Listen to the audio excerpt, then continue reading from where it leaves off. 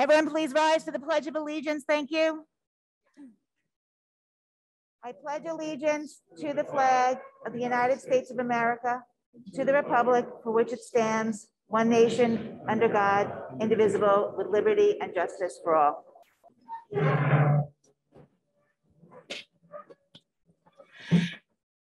Thank you, everyone. Good evening and welcome to our February Board of Education meeting. With that, I turn it over to Dr. Manning to begin our board recognition program. Thank you. Thank you. It's my pleasure to call Dr. Di Lorenzo to the podium for the board recognition program. Yep.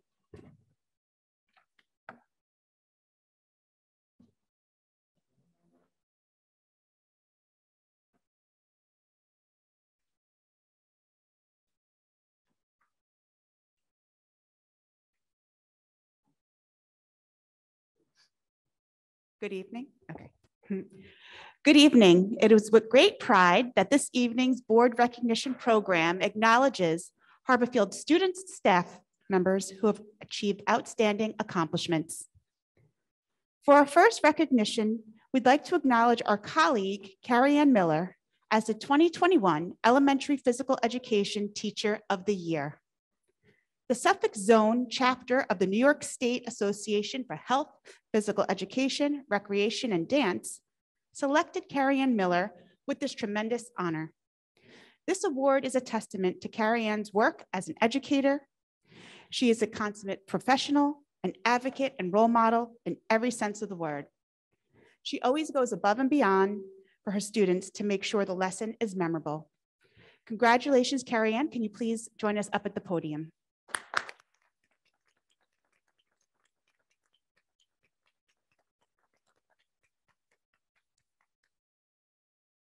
Congratulations.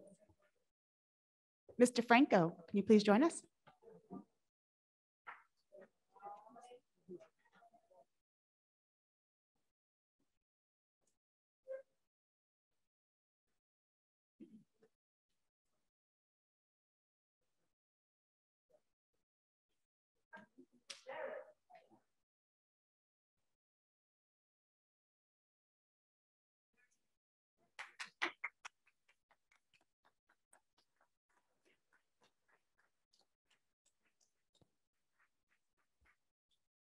For our next recognition, we'd like to acknowledge our high school emerging leaders competition winners. The Young Professionals chapter of Commerce's 19th annual Emerging Leaders Business Competition 2021 took place this year on December 1st. Over 300 students participated in this virtual competition from schools all over Long Island.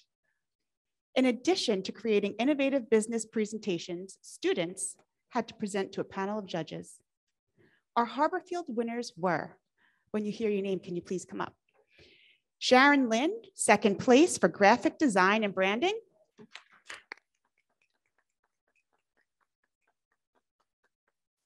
Alana Tornisi for third place for retail marketing.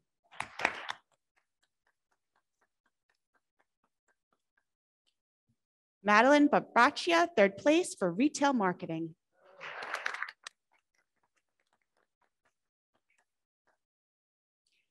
Ivy-Ann Morgill for third place for not-for-profit fundraising. Congratulations.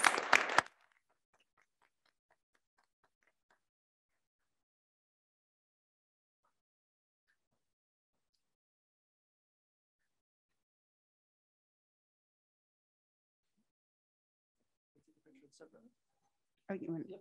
Okay. Or you want to get them all together? We can just. Okay, sir.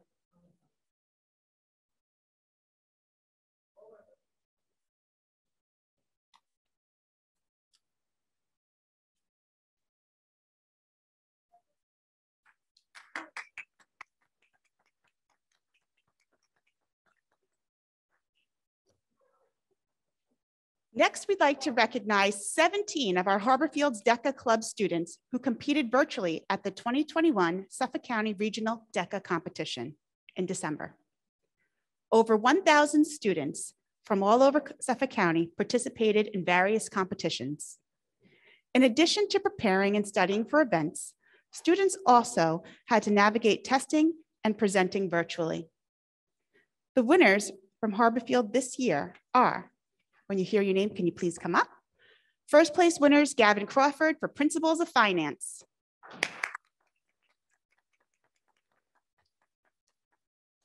Sharon Lynn, first place for Apparel and Accessories and Marketing.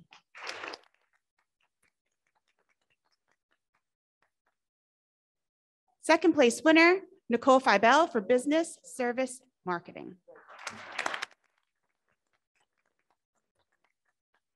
Our fourth place winners, Sophia DeMeo for Travel and Tourism Decision-Making Team. Isabella Frangione for Principles of Hospitality and Tourism. Allison Grover for Travel and Tourism Decision-Making Team.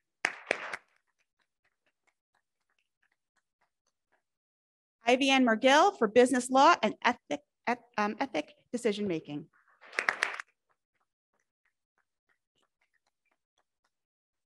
And Jamie Pisano for Business Law and Ethic Decision-Making Team.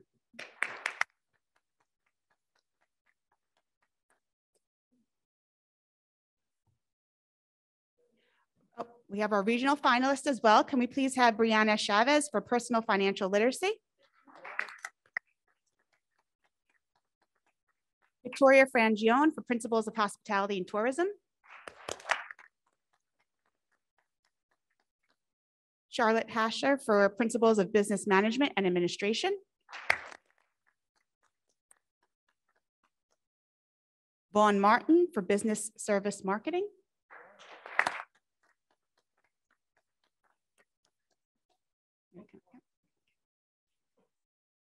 Catherine Poshman for Restaurant and Food Service Management.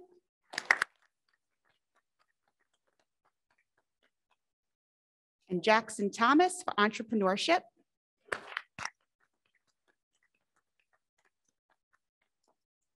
An honorable mention, we have Alexa DeBas for Food Marketing.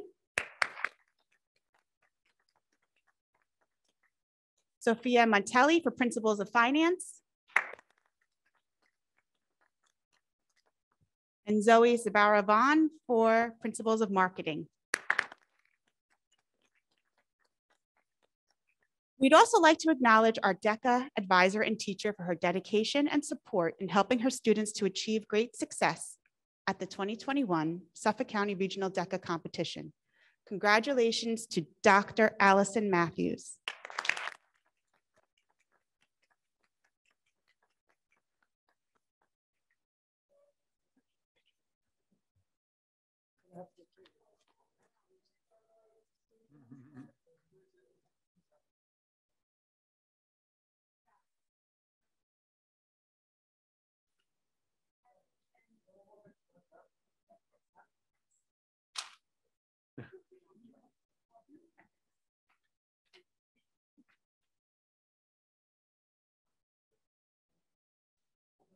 Congratulations.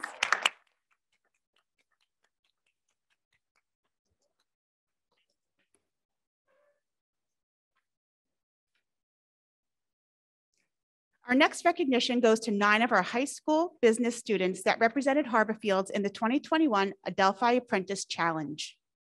Students were tasked with designing a marketing campaign for L'Oreal. After a great deal of research and planning, the Harborfields team devised a campaign including newly environmentally sustainable products, logos, new branding, digital marketing, and public relation and community outreach. Students used technology to create and deliver their presentations. Students collaborated in person using Google Meet and Google Slides to connect and present using Adelphi's Zoom platform. Congratulations to our Harborfields team for qualifying as second place finalists. When you hear your name, can you please come up? Sophia DeMeo.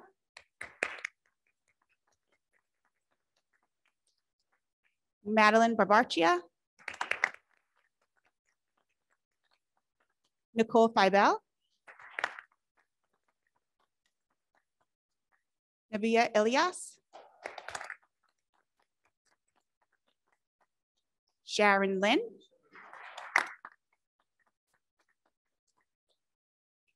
Gabriela Maza.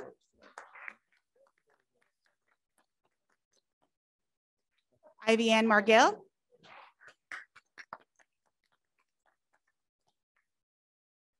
Isabella Panzavaccia.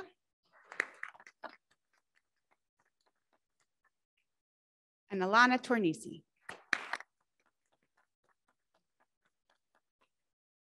Congratulations.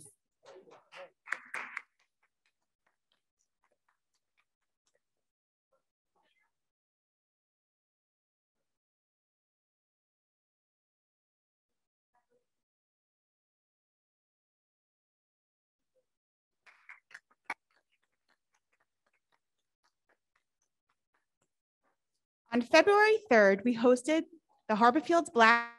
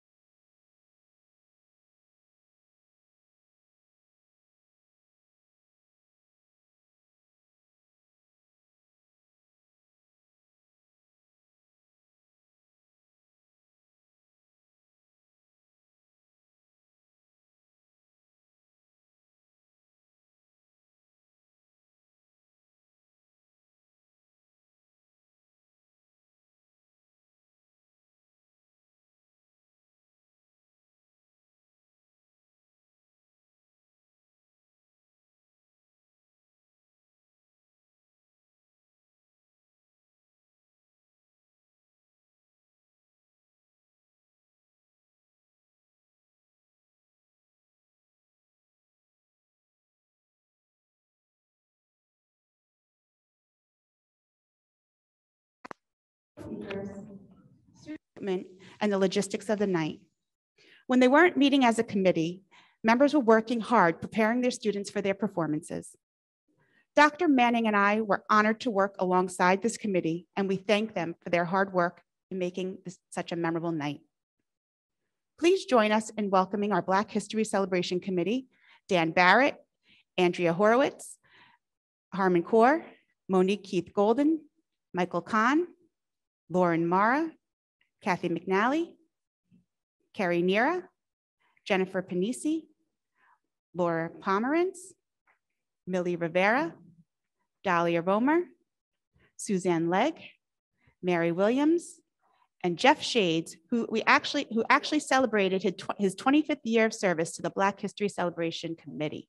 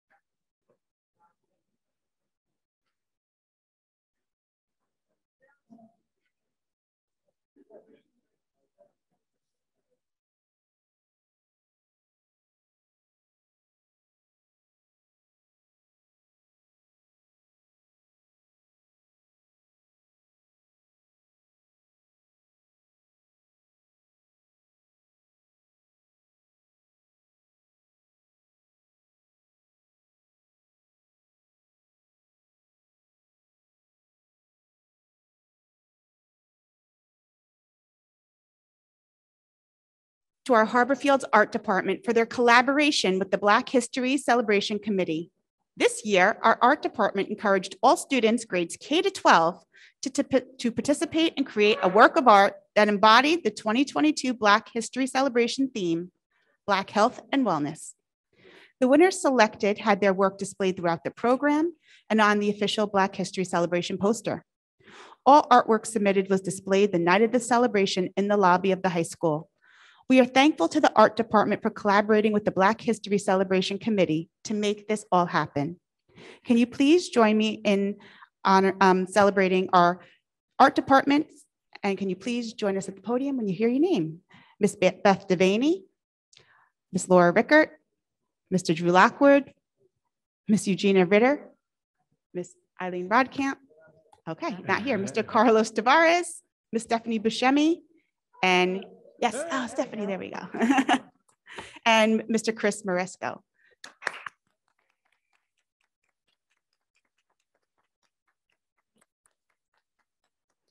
Solo picture. Solo picture. Hold on.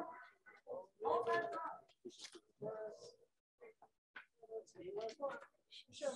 It's always the last one.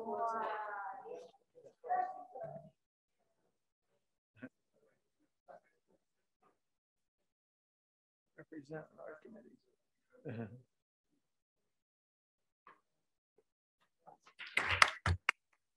And that concludes our board recognitions for tonight. Thank you.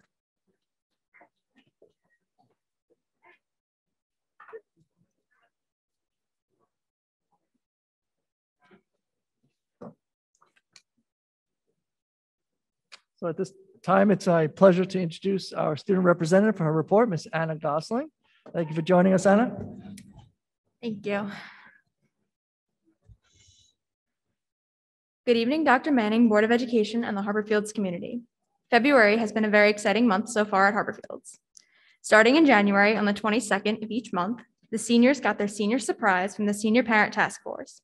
In January, we got a shot of juice from the new juice shop in Juicy in Greenlawn. We got a surprise Valentine's Day for the month of February, and we got a $5 gift card from Deli 51 and a chocolate-covered Oreo.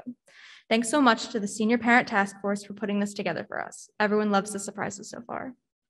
Playfest 2022 and the Senior Superlatives took place at the end of January, and we're all so thankful that they were able to happen despite the snow. All 4 grades put on amazing performances, and their hard work definitely paid off. Congratulations to our high school students who were part of the Scholarship Variety Show this weekend. Our class presidents for each grade participated in the district-wide cereal box challenge promo video. The Spanish Club recently hosted their paint night called Date Night with Dolly last week.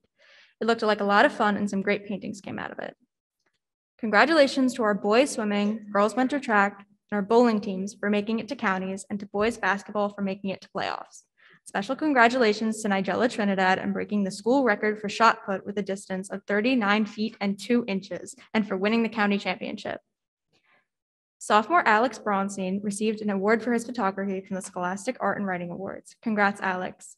Also, Anna Purge, Shannon McQuaid, Kira Saunders, and Owen Sullivan were all chosen to have their art displayed at the Go Ape exhibition at the Art League's building in Dix Hills. The Harbor Fields robotics team qualified for the Long Island Championships, and they placed first for the Design Award and third for the Connect Award at their last competition. Our district-wide Black History Month celebration took place earlier this month and featured many of our musicians in the program. Our Interact Club was selling candygrams for Valentine's Day this past week. High school student government is currently running a fundraiser through the month of February called Be the Change to support Huntington Hospital. We are collecting spare change, and each grade is holding a fundraiser to donate to the cause. Huntington Hospital has a lot of exhausted emergency staff right now, having battled surge after surge. To combat that, we are participating in a fundraiser to support the emergency nurses and doctors. This program directly impacts the psychological well-being of frontline emergency department caregivers at Huntington Hospital. Everyone is looking forward to a nice and relaxing break next week. Thank you.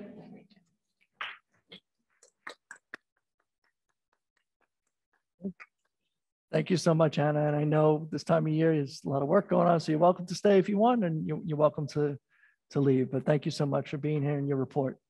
Always a hard act to follow. So thank you and good evening, everyone. Everybody in attendance, those watching at home, I really thank you for joining us tonight. As Anna indicated in her report, there's so much has happened since our last board meeting. Our students have thrived, continue, of course, to make us proud every single day. We held our 4th grade TJL concert in person at the high school, and it was the first concert for many of those students, and we're so proud that it got to happen and get to see them perform in front of their families. As Anna said, we also had Playfest, our district-wide Black History Month celebration, PTA variety show, all tremendous performances, and very happy that we got those to happen in person. I want to just give special recognition to our building administrators, a lot of them in attendance. We're working tirelessly to make that happen. It's not easy in these times to hold off these in-person events, but I have to thank them for all their work. As Anna said, our winter season, sports season, is just a tremendous success. I have to acknowledge Mr. Franco is here As she said, our boys swimming program, Suffolk County champions. I think that deserves a round of applause.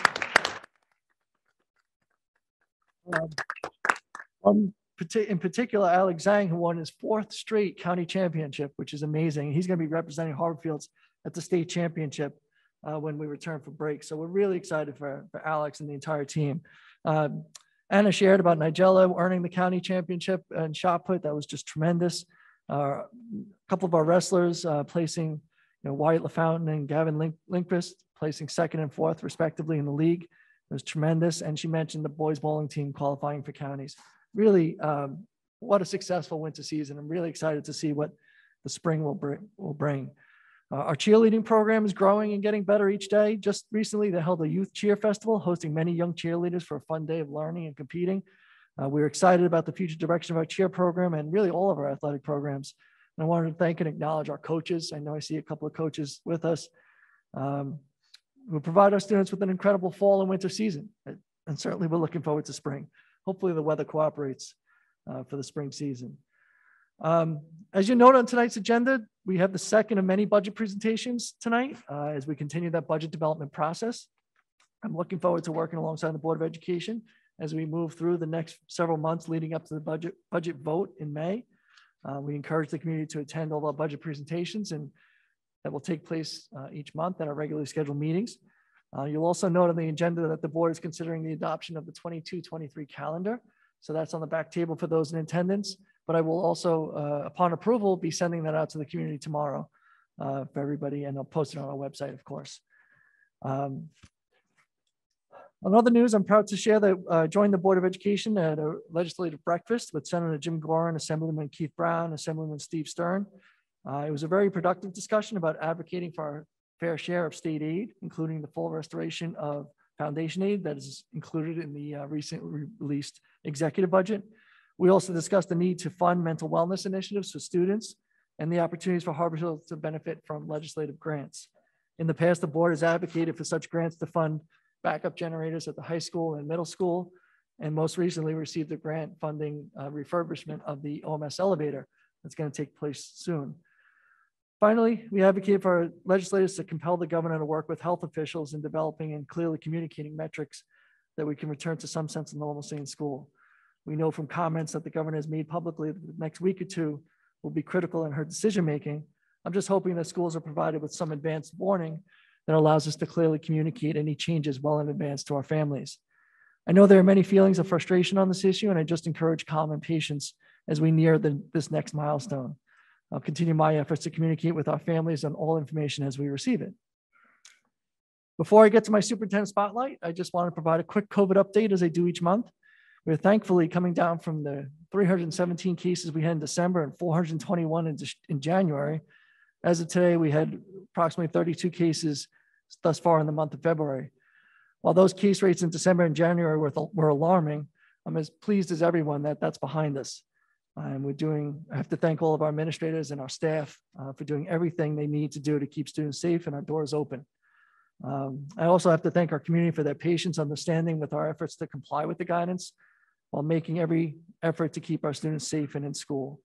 I know there's been some confusion with the ever-changing protocols and even with the most recent court rulings.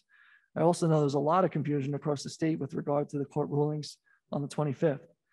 I'm not one to dwell on the past, but I'll say the decisions I make are grounded in the law and the legal guidance we receive. That will be true going forward, and I'm pleased that the board took up this issue as an item for discussion on tonight's agenda.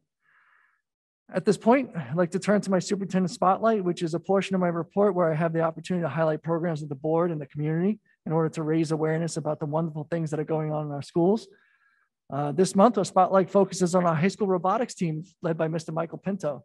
Anna touched on this in her report that our robotics team has been very successful under Mr. Pinto's leadership, and I continue to be so proud of everything they do. On a recent visit to the high school, Dr. DiLorenzo and I got to see an up-close look at what it is that they do, from designing and manufacturing their own parts to constructing the robot and even the extensive coding of every movement. It's just an incredible example of real-world project-based learning at its finest. So, Mr. Pinto, I'm going to turn it over to you and your team. And I can't wait to see what you have to show us. we turn that microphone on? Can we turn the podium microphone on? Turn the podium microphone. Thank you. We're good. Okay. Thank you very much. I'm Mike Pinto, high school science teacher and robotics coach. So this is my robotics team. So I just want to tell you a little bit about what the high school robotics team does and what we compete in. So we compete in the First Tech Challenge, which is a global league where we have to compete with a small robot. It has to fit within an 18 by 18 by 18 inch cube.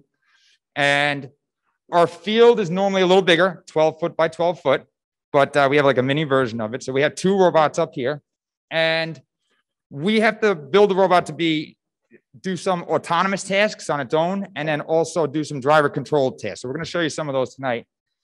There's a new challenge each year. So every year we have to prepare for a different game that comes up. And this year's game, we're going to show you, we have to collect what we call freight, because the theme for this year is called Freight Frenzy.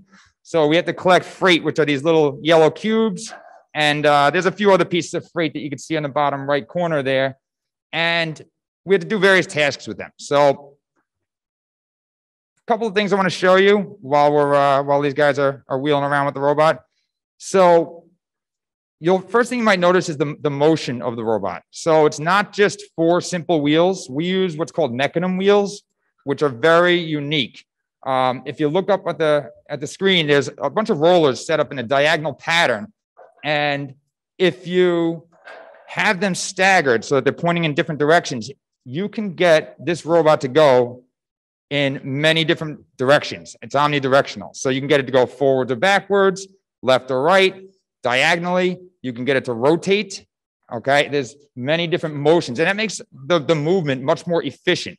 Now, it takes a lot of coding and a lot of programming in order to achieve that. So these guys, it's not as simple as just hitting a joystick. It looks like that's what they're doing. It looks like they're playing a video game right now, but it took hours and hours and hours of coding to get those wheels to turn in a proper direction to get the robot to go the direction you want it to go.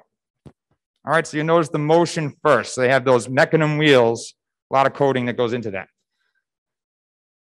Speaking of coding, these guys write thousands of lines of code in order to get this to work properly. So it's not as simple as just taking a screwdriver and screwing it together and hit and go. They have to actually code it from scratch. So we have a couple of snippets of code up here.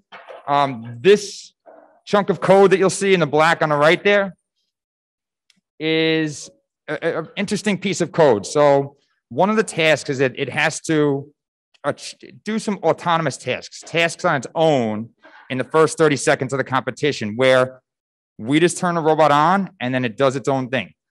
And in the competition, they randomly place these yellow blocks on certain positions on the field.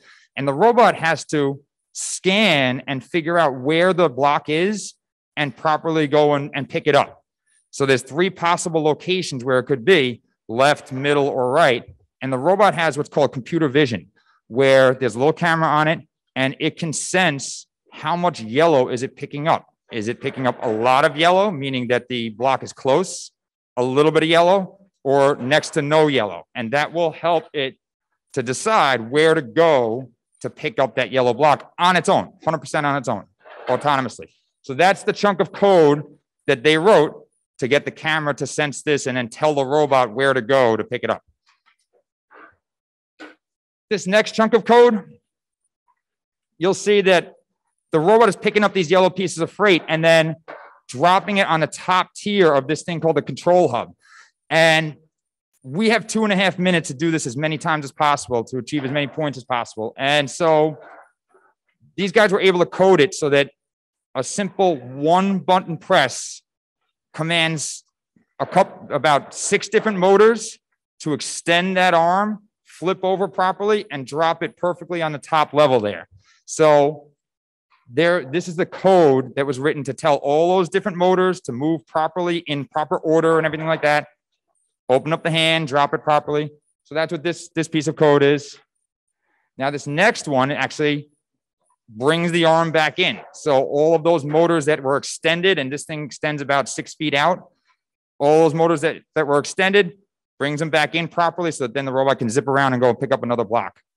You'll also notice that they have these little silicone flappers that scoop up the block.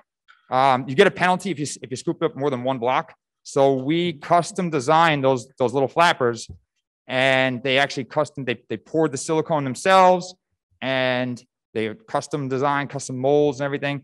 And so those help to scoop up just one block at a time so we don't get penalized. All right. A couple of achievements that these guys have had. So in previous years, we have won qualifying tournaments going to the Long Island Championship the past 5 years. So we've had a good stretch. We started off with popsicle sticks and AA batteries, and now we're doing some good things. 2018, we went to the Super Regional, which we competed against 72 teams from the best 72 teams of the East Coast. Last year, we qualified for the World Championship, which is pretty good. It was canceled due to COVID, but we did pretty good leading up to it. Now this year, these guys are doing great this year. So we've done 2 qualifiers, one in January, one in February. They got first place design award for each qualifier. So that the judges really like their design of the robot. They got third place Inspire Award, which is like an all-around good team award.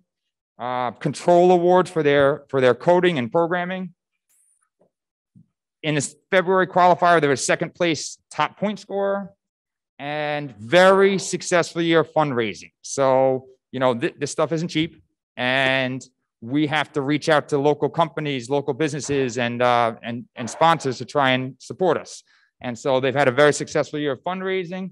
And also we've worked with the OMS Robotics Club a little bit to train some of the younger ones coming up. And we are planning for a code night with Washington Drive. So, it's a pretty successful year.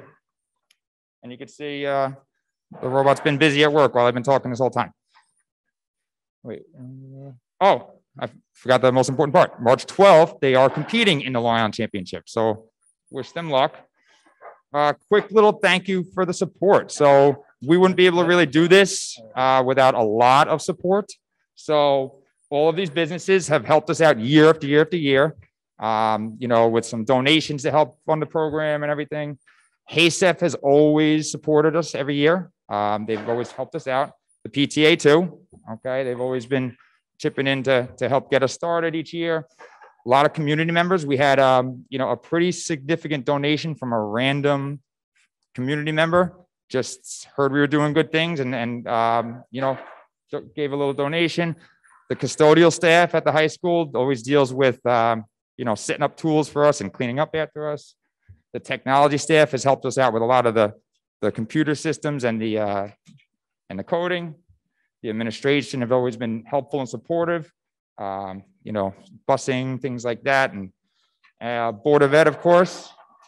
And also, last but not least, the parents of these guys, because they pick them up late from school, drive them to weekend competitions, and the parents have been the most supportive. So that's all we have. They'll stay all night if you want. They're having a lot of fun, but that's it. These guys are great. So thank you.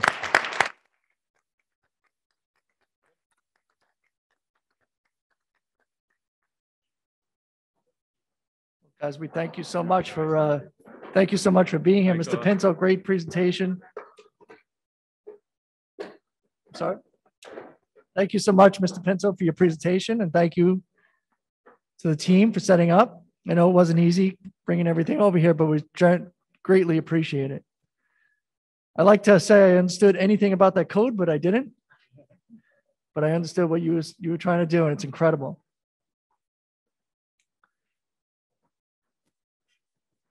So that's just an example of some of the real world learning opportunities we're looking to expand on and bring to all of our students. And we're just so proud of the work. So again, thank you, Mr. Pinto. And that does conclude my report. So thank you so much. And I do want to end by wishing everybody a very peaceful and relaxing midwinter recess. So now I'll turn it over to Mrs. Donnelly, who's going to lead a couple of presentations. The first one is our capital update on our capital projects. As the community is aware, we're in the wrapping up phase 2 of a 3-phase capital project. So Mrs. Donnelly, it's all yours. Thank you, Dr. Manning. Good evening.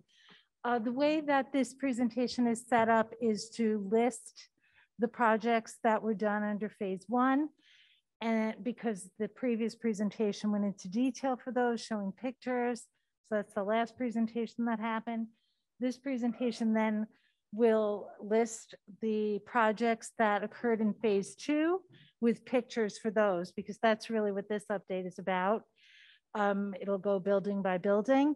And then at the very end, there'll be a list of what's yet to come in the summer of 22 under phase 3.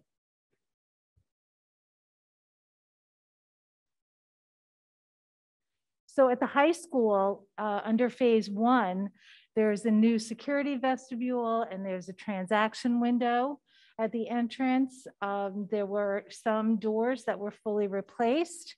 And of course, there was the turf field that was installed. The phase 2 projects that were just completed were a new security vestibule at the main entrance, the library renovation, which is extremely exciting, select bathroom renovations, and heating and ventilation upgrades. This is the security vestibule showing the transaction window at the entrance of the high school. Here's the gorgeous library. You can see that it is just an amazingly vibrant space. Bathroom renovations. Oops, sorry. And the gymnasium was air conditioned, which is also wonderful. At the middle school, we had new security hardware added to all of the interior doors, and some doors were fully replaced under phase 1. Under phase 2, we have the security vestibule, which you see we have run into some supply chain issues. So that has been slowed a little bit, but now we'll be receiving the storefront, which is the second set of doors. That's called the storefront, the interior doors. And the vestibule itself can be completed once we get those items, and the floor will be refinished so that it looks beautiful, and there will be column covers. So we're finally seeing the light for those supplies to come in so that work here can be finished. Of course, the lobby area, as just discussed, was renovated, is being renovated. A new ADA compliant fire and smoke detection system was installed. The gymnasium was air conditioned. There were ventilation improvements for 3rd floor corridors and select classrooms, and another gorgeous library renovation took place here. This is a picture of what's right outside the door here, showing you just one of the pull stations for the new fire smoke detection system. The gym was air conditioned. And here again, we just see a gorgeous library. You know, it used to really look like a hallway because it was a pass through between the two sides of the building. And just that this was designed so beautifully, you can see to the left of this picture, now the pathway is off to the side, just drawing the children through and making them a part of things, even as they just pass through. It's just an amazing space. What child wouldn't just love to be in this space? All the adults love it. I know we're just amazed by it. Wonderful transformation. Librarians very excited too, as you can imagine, all of the librarians. Moving on to TJL, their phase 1 project included security hardware for all of their interior doors. And they also enjoyed having their library renovated under phase 2. They have a gorgeous science room that was made out of classroom B1. Their gymnasium was likewise air conditioned, and they had ventilation improvements as well. So here you see the TJL gorgeous library. That's a huge transformation from what used to be there. It's just wonderful. You can see there's all kinds of seating options in each library, bright colors, Here's the classroom, the science classroom. People go in there and they're just like, oh my gosh, it's just awesome. Here's the opposite view of that science classroom.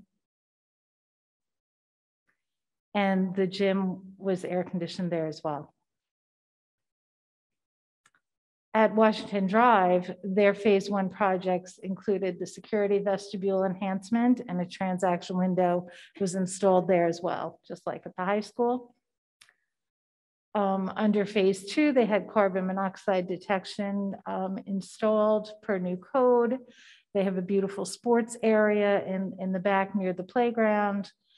They had exhaust system upgrades in the second floor corridors, and the gymnasium was air conditioned. So it's air conditioning at all 4 schools in the gymnasiums. Here's a picture of the sport court,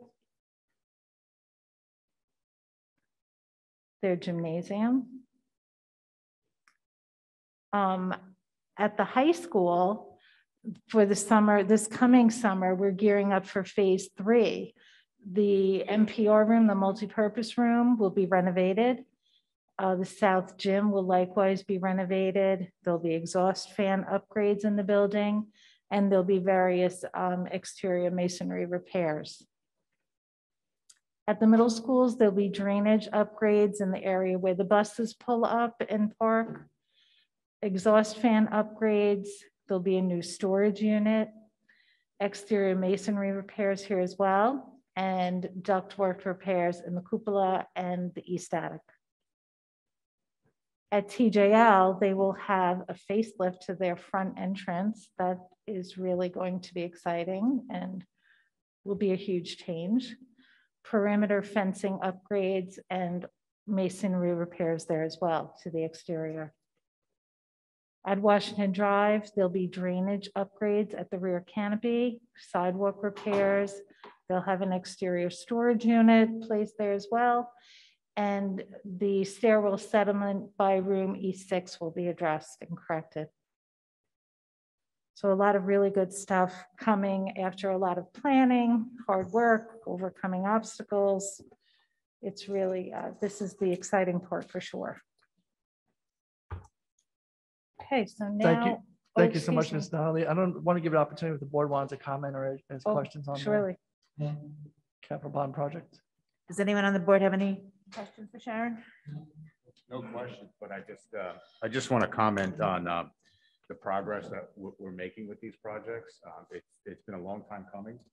This has been a lot of work over the past few years, and I just want to just express my appreciation to the central office, the work you've done in managing these projects and seeing them to this point. It's fantastic. The libraries alone are it's just great to see them. You can imagine the kids there and the impact it must be having on them, in the schools. So just thank you for the great work, and we do look forward to completing the rest of these projects in the near future. So thanks again. Thank you too for your support with everything. Can I just want to echo Dave's thoughts. Thank you. This is like front page news stuff in a normal year. This is fantastic. I was in the libraries, TJL library the other day, and OMS last week. It's stunning. Hopefully the kids they're in there now, right? Yeah. Walking through it. Hopefully they're enjoying it. I'm really looking forward to TJL entrance next year. Unbelievable work, and it's just happening behind the scenes, very seamless. So thank you. It's hard to contain the excitement. And we hope to potentially have opportunities for parents to come see some of the renovations this summer, especially for parents who are in different buildings, just to kind of take a look at what's ahead for their children in the upper grades. Yeah. So thank you. And with that, we'll move on to our budget presentation.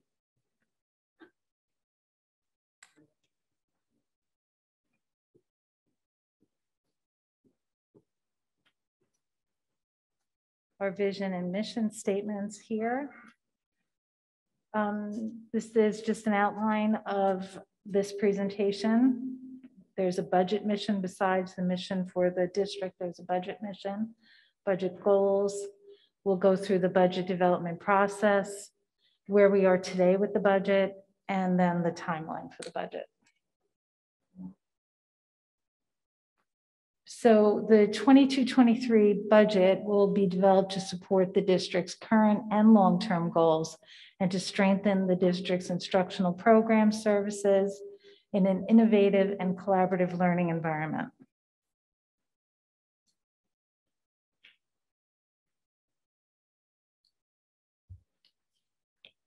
Our budget goals include the strategic allocation of available resources and funding to maintain and enhance programs and services, and to continue to support the budget with prudent use of reserves.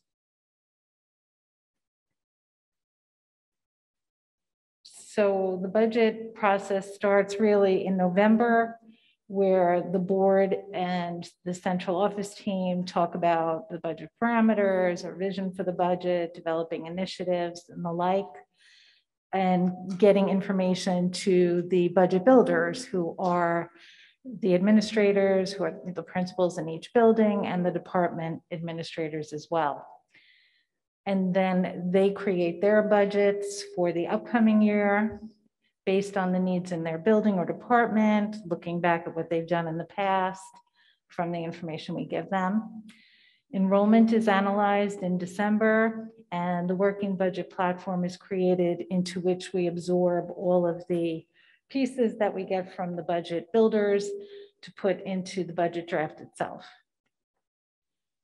In January, January 18th this year, we receive the governor's proposed budget, and we start digging into it and analyzing it and refining some of the numbers, because we have information that we can fine tune the information that the governor has based on where we are with our debt service, our building aid, and fine tuning some of the other aids that come in.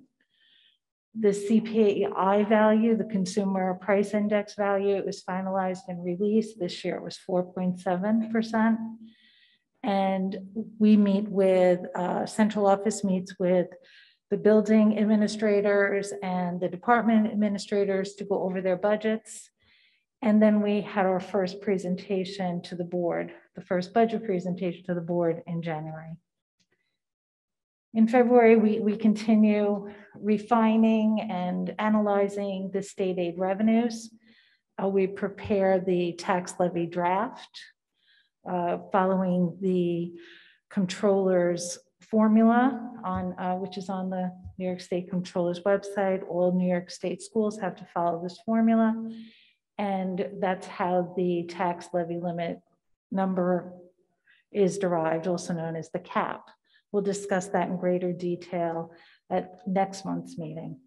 We analyze our reserves, and we start to look at projecting what we think we will need for the 22-23 budget for our existing contracts, for health insurance, for utilities, et cetera, et cetera. The board receives a formal draft this month for their review, and we have our second presentation right now. That's what this is. In March, every school district has to report online what its tax levy limit will be by March 1st to the state controller's office. The board gives comments to administration regarding the budget, and we have our third budget presentation. In April, the deadline is April 1st for the governor and legislature to agree on a state budget and finalize our state aid numbers. The Board of Education will adopt a proposed budget and the property tax report card in April, and there are budget discussions throughout the district and the fourth budget presentation. In May, we have our budget hearing on May 10th. On May 11th, this what's called the 6-day notice, which has key budget information, gets mailed out to residents' homes. And the culmination of all of this is the budget vote and the annual district board election, May 17th. That's a statewide date as well. So what's the status of the budget today? This section, I will go over these subtitles in this section. Components of the budget, general composition of revenues, what comprises the non-tax levy revenues. We'll briefly touch on the tax levy draft, and then a summary of all revenues for the revenue budget and a year-to-year budget comparison. So these are the components of the budget. The revenue side of the budget and the expenditure side of the budget sort of interplay with each other and are really dictating each other in a way, because your expenditures are limited by your available revenues, and your revenues will also drive what your expenditures are in that way. The revenues are comprised of the tax levy, miscellaneous revenue, which is like interest and any building use sort of revenue that comes in, state aid, of course, and Harborfield's always appropriates fund balance and reserves to support the budget as well. The expenditures are primarily comprised of salaries and benefits, contractual services, as well as other things like utility supplies and the like. The general composition of revenues. So state aid is about 19% of the annual budget this year, of the revenue budget, that is. 4% of the annual budget is coming from other revenues like fund balance, reserves, miscellaneous revenue. And then the tax levy, which are the funds obtained from residents, comprises of approximately 77% of the budget. This is what the non-tax levy revenues looked like probably, a week and a half ago. So these numbers are changing a little bit as we continue to take a deep dive and deep analysis of the budget, especially digging in this month in February. We're looking at that time of appropriating fund balance of $2,050,000, using designated reserves and a reduction in non-spendable advance that total about $896,000. That reduction in non-spendable advance is something that we haven't seen before. It is another kind of a reserve. It's been set aside in fund balance at the end of last year to cover the shortfall in the school lunch fund. So it's already in there, it's already set aside as of last year, and here we are applying it to the very purpose it's designated for. And that happens via a transfer to the school lunch fund. Miscellaneous revenue of about $800,000, and state aid right now based on that January run that we had from the governor's proposal. It's just a proposal of 17.7 million, totaling about $21.5 million of non-tax levy revenue.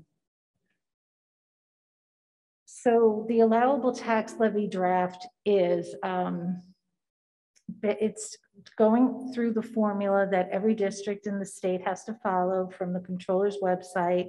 Although it's the same formula, every district has different numbers that go into it. So the tax levy cap for a particular district is just for that particular district based on their finances, their debt, their building aid. And it begins, of course, with what their levy was last year as the starting point. It's also based on the consumer price index and certain exclusions. Exclusions meaning certain things that are not subject to that consumer price limit, also known as the 2% limit. That's why you don't see the tax levy cap coming in at 2%. A lot of people think that that's what if there's a 2% cap, that means that your tax levy limit, every tax levy limit for every district can't exceed 2%. No, there's just a part of the calculation. Again, I'll go over that in greater detail and you'll see what I mean next month where that 2% hits. But then there are certain things that are excluded from that 2% so that the district can meet its obligations to pay its debt service. Anyway, that's a little aside. At this point in time, the allowable tax levy has been calculated to be 2.28%.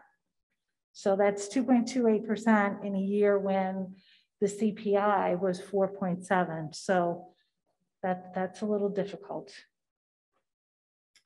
Oh, and I just gave away the slide. So you see the consumer price index at 4.7% is not equal to what the allowable tax levy limit is. Again, it's because there are certain things that are excluded from the calculation.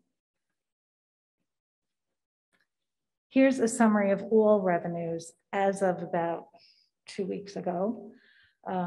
Non-tax levy revenues of that 21 and approximately $500,000 that were detailed on a previous slide. Then tax levy revenue at the 2.28% per our first draft of the levy limit, which is approximately $70.6 million, which brings us to what we like to call the allowable tax levy budget total, what's available, of approximately $92 million. Now, we've been doing a lot of analysis of the numbers. We do what we call a variance analysis. We look at last year's budgeted number for every single line item. There's like 900 line items in our budget, which you can see last year's online. And we go line by line and we examine what the changes were and we start to refine the numbers. Maybe we need to budget more in an account because we think, you know what, gas prices are likely to go up, things like that. So we're about at 92.4 million at this point, but still finalizing. So here you can see last year's budget was $90.3 million. This year's amount shown here on the slide is about 92.1. So we have a difference here of about 1.7, 1.8 million. Subject to change because we don't have the state aid finalized yet. And we are, like I just explained, going through the budget line by line and making revisions. This next section talks about the budget timeline. We had our first presentation in January. Here we are doing presentation number 2. The next presentation will take that deep dive into the line by line tax levy calculation in March. And then in April is our 4th presentation. Our 5th presentation and budget hearing take place on Tuesday, May 10th. And then the culmination of all this work is in preparation for the budget vote on Tuesday, May 17th. Thank you very much for your attention.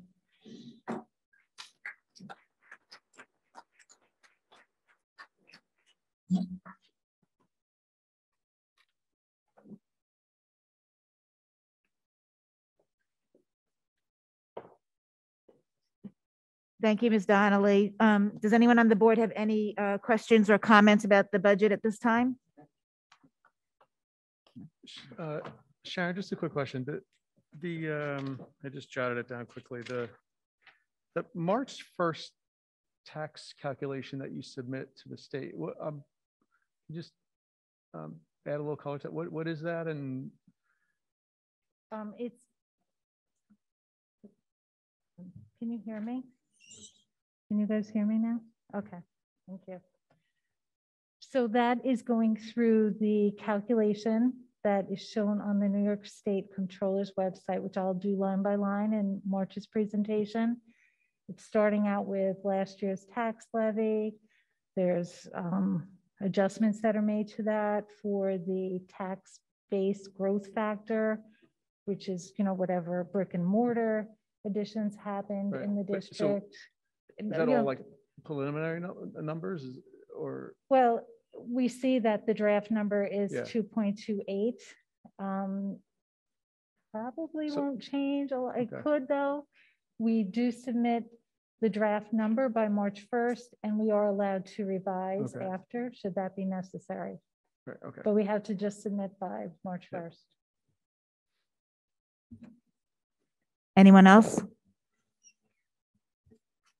Yeah, Ms. Donnelly, so thank you for the presentation and making mention of the 2% tax levy and how that this, where we stand right now, our allowable levy now as it stands is at 2.28%, right? Which on first glance might say, well, it looks like it's above that 2% tax levy, but yet that's the name of the law and not how the law actually functions, correct?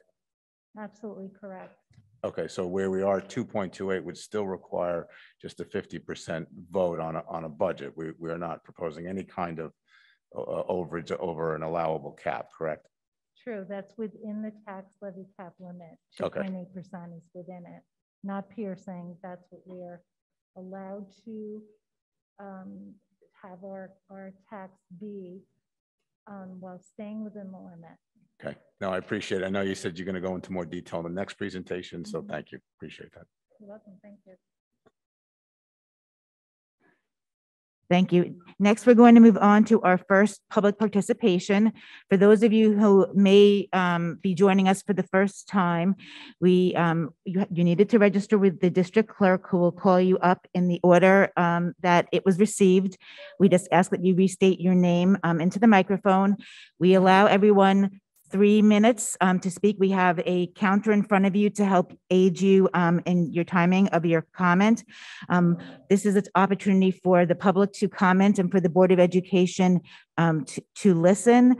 And we request that nobody discuss individual members of our community or students or any specific student issue that needs to be addressed with the administration separately. Shane Mell. Okay. Sandra Coleman.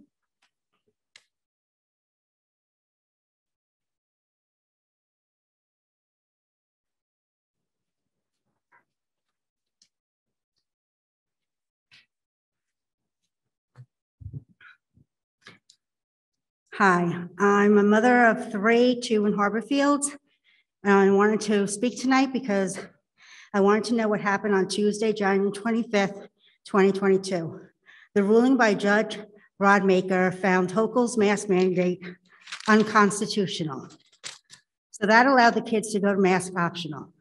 We emailed and called Dr. Manning and the Board of Education. We even called the district attorneys, who we were told said that there was a stay in place. Other school districts that they represent by our law firm were going mask optional.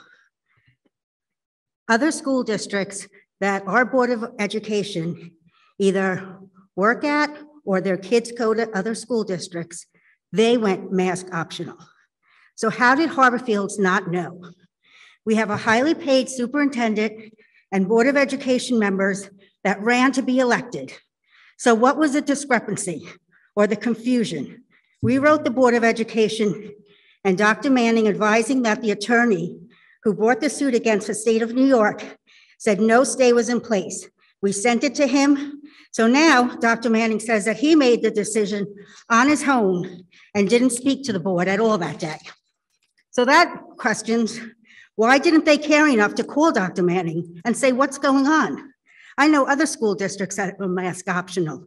Why aren't we? So Maskless Tuesday was enjoyed by many school districts throughout Long Island. It was a great success. The kids loved it, and there was no super spreader. I have numbers for about 20 different school districts, and all their numbers were low. Some were even 0. That's why it wasn't all over the news, because it was a success. Nobody got sick and made a big super spreader out of this. So why can't they go maskless now? Why can't we have parent choice? So for 2 years, the kids have been wearing masks. The CDC just recently said that they're useless. So if Johnny wearing a mask sat next to Becky wearing a mask, it was like they weren't wearing one, but they were. The box itself on the mask says it does not stop the spread of COVID-19. It also says only good for 4 hours. So what are the kids doing the other 4 hours? Wearing masks that don't work, like they were doing the first 4 hours. So other school districts, again, are writing letters to stop the mask mandate. I ask that you do this too, and let it be a parent choice. It's been 2 years. Enough is enough. Thank you. Thank you, Ms. Coleman.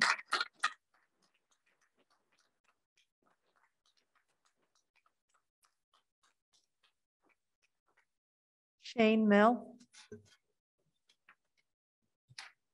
Hi, my name is Shane Mel, and I am in 5th grade. I have spoken to you before. Nothing has changed since I spoke to you last June. Masks don't work. They hurt. My glasses fog up, I'm out of breath during gym, and I can't see my teachers or friends smile. But I can go to Dunkin' Donuts without a mask, Starbucks without a mask, and restaurants without a mask. And I need to wear one in school? That doesn't make any sense. Today, my class had outdoor recess, and we couldn't use any equipment outside, and we had to stay social distance. That's pretty much a waste of time. My dad, who was on the full day kindergarten committee, now regrets helping to make it a full day because those little kids have to wear a mask for 7 hours. How do they learn when they can't even see faces? Please, and I mean please, listen and change things. I used to look forward to the first day of school, but now I'm looking forward to the last. Thank you, Shane.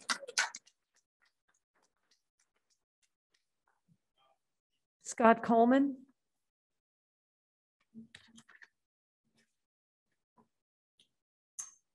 I'd like to request that we get a podium up here for the speakers. Can we do that? Moving forward. You guys have a table, you got a podium, I think we're more comfortable.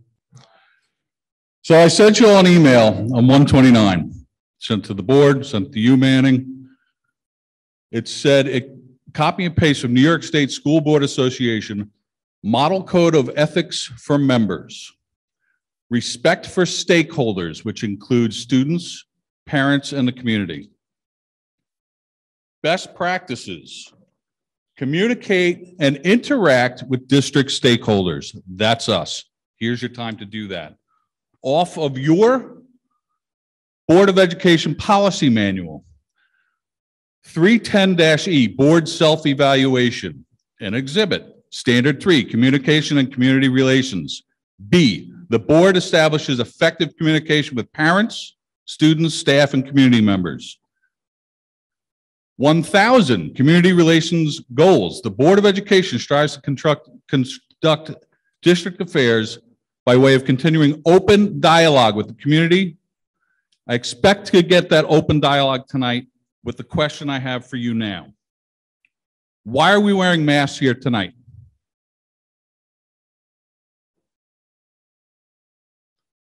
Mr. Coleman, the Board of Education, as you see on the agenda, will be having a discussion about masks. This is about masks. This is part of the agenda. Why are we wearing masks tonight?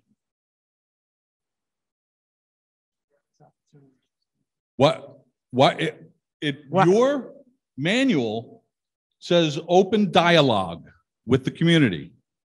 Where's the open dialogue? Did anyone return my email? Did you all get my email? I know you did. Did anyone return my email? No.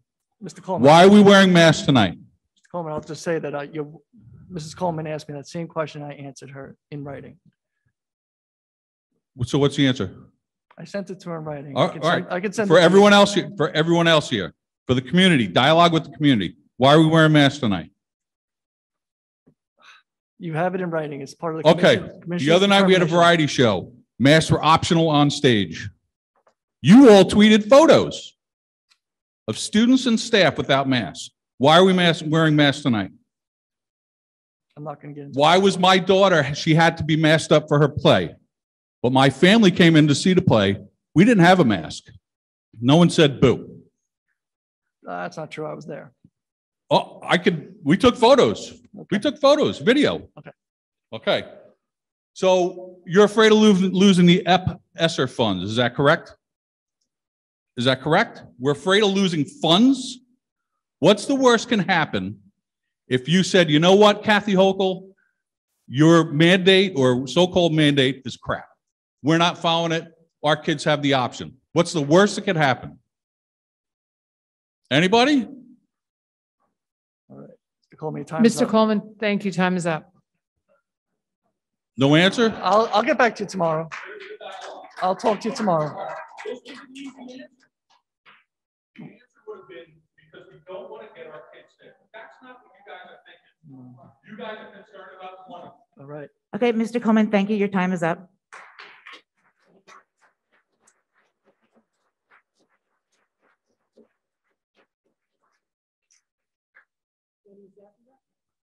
Jenny Zentner.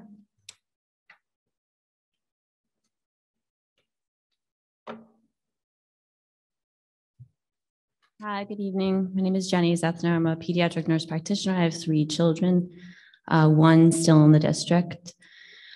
I was going to send an email, but I'd really rather speak to the community, to whoever.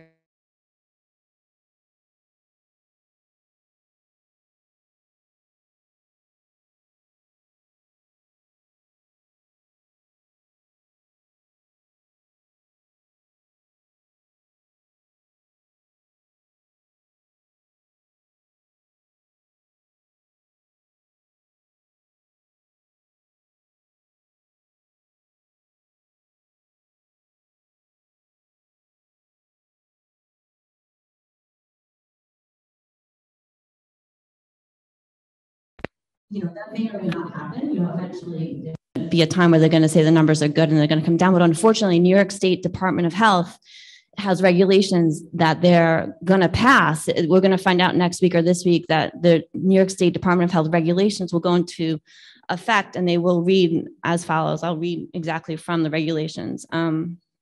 These regulations provide that masking may be required under certain circumstances as determined by the Commissioner of Health based on COVID-19 incidence and prevalence, as well as any other public health and or clinical risk factors related to COVID disease spread. Essentially what that means for every parent that is listening, we can all celebrate when the masks come off in the spring because inevitably the numbers will go down. But around holidays is when school starts, when we see numbers going back up, the Department of Health will now in New York State just have the right to say to us, okay, tomorrow, mask back on, everybody. This makes no sense, right? We've said it repeatedly over and over. They're wearing cloth masks. We've had them in cloth masks. They don't do anything. Kids aren't getting sick with this disease as significantly as the news is stating. They're not super spreaders. We're asking the schools to continue to advocate because we have a system here in New York State that's not advocating for our kids. These regulations are going to go into effect and people aren't going to even know about them until we're told in September, probably mask back on our kids. Additionally, I said at the last Board of Ed meeting, New York State regions voted yesterday or the day before to allow nurses to give vaccines in schools. This is unprecedented. Nurses haven't been given that authority to give vaccines in school. And they're moving this forward through the New York State Department of Education in order to get kids vaccinated, and for nurses to be able to give vaccines across, to make it more accessible. Parents should know that this is going to go into effect. Chances are we're just going to hear about it. Again, these aren't laws that are voted on. This is just regulations that are put into place by the New York State Education Department and by the Department of Health. If any of you want to reach out to me, myself and others have a lot of information, I am more than happy to talk to you, to give you information. You probably don't want to reach out to me while you're here because your colleagues, you may feel coerced or uncomfortable, but I'm very accessible. I work at the Northport Wellness Center. Thank you so much for your time. Thank you, Ms. Zethner.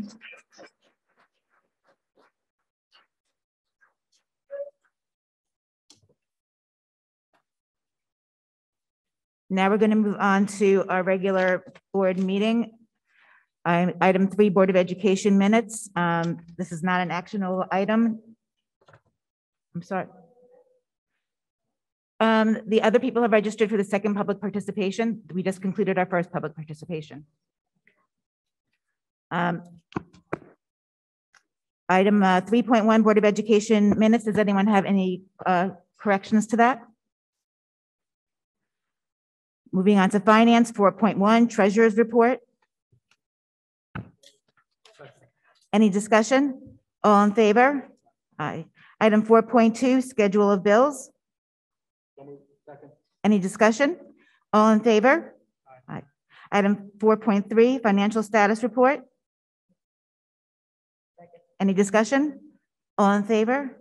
Aye. Item 4.4, claims auditors report. Any discussion? All in favor? Aye. Item 4.5, surplus materials. Any discussion? All in favor? Aye. Item 4.6, acceptance of gift. Any discussion?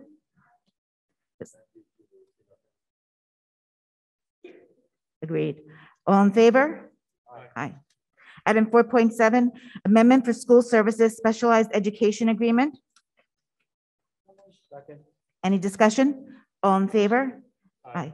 Item 4.8, healthcare service agreement. Any discussion? All in favor? Aye.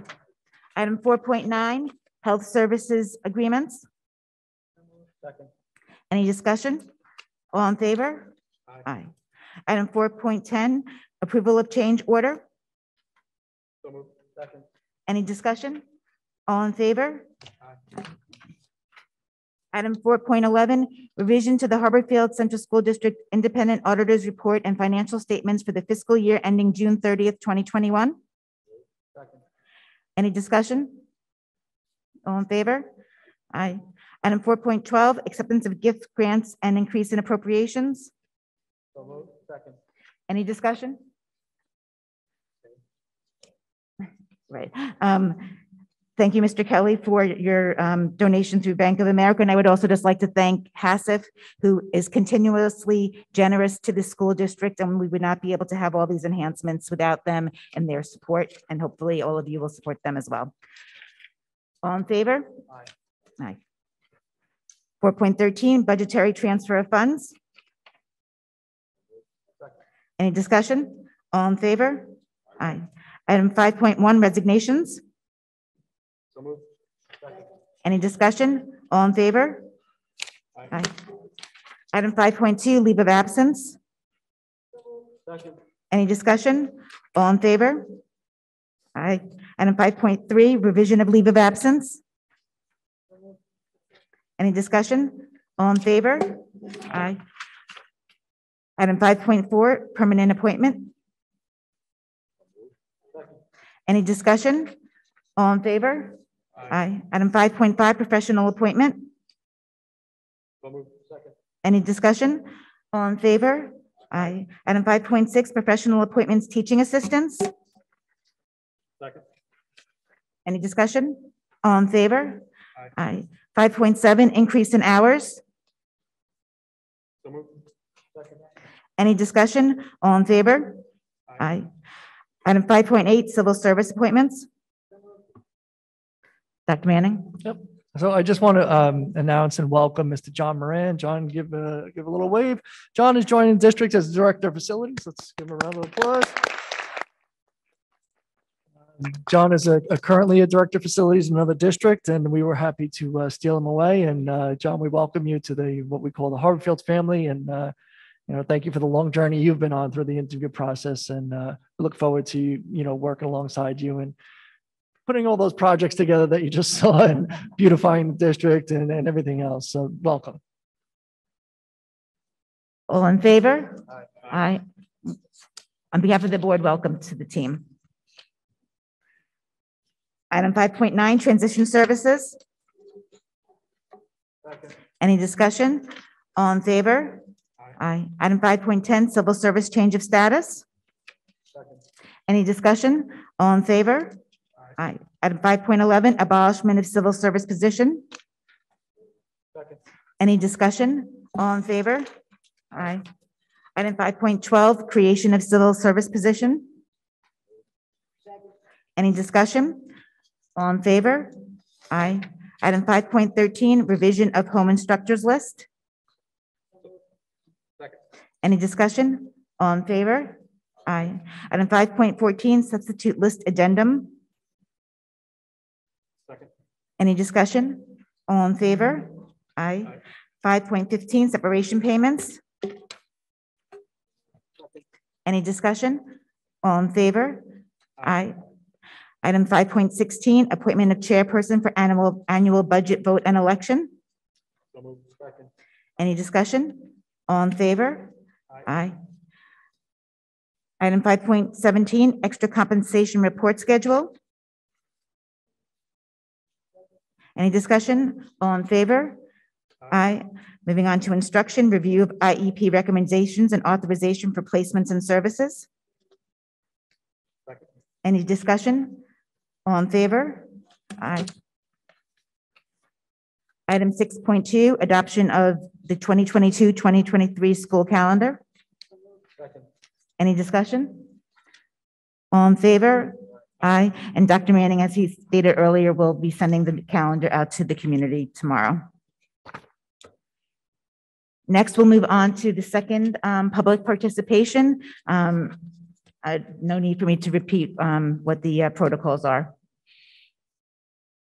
Susan Pomich.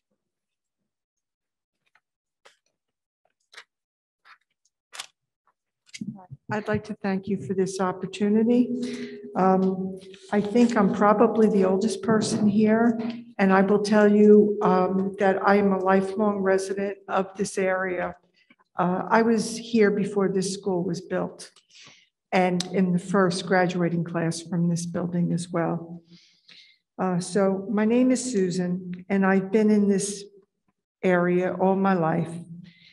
And I was a student at Washington Drive, transferred to the new school on Little Plains, which at that time was the B word, it was busing. It was first graduating class from this building and a graduate of Harbor Fields High School. And I was a varsity cheerleader, and we took second in the county. I would probably die if I tried to do it today. I have had children and grandchildren come through this district and surrounding districts. I've seen many changes over the years that have not always been in the students' best interest. However, I have never witnessed what I have seen, the blatant disregard for the well-being of the children and not being prioritized. There's been a disregard for their well-being. And I've never seen anything like this in all the years I've been here. And I've seen a lot in this district. The children have no voice. So tonight I came here to be their voice. Today, I'm presenting myself to you, not just as Susan, as a resident and a student. I'm a clinical social worker, stone's throw from this building. And I will tell you what I've been seeing in my practice. And pay attention, because you can address this now or later. It's getting worse.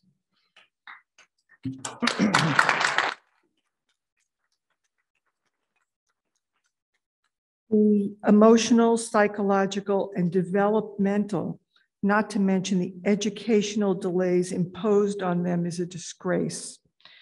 I've witnessed this in my practice, and I've witnessed it personally too, in my family and friends. They cannot be in a mask 8 hours a day, and they cannot wait for adults to stop politicizing a medical issue. The administration and teachers can stay in masks if they feel safer that way, but I'm asking you to please give their kids, our kids, back their life and their education and let them enjoy themselves.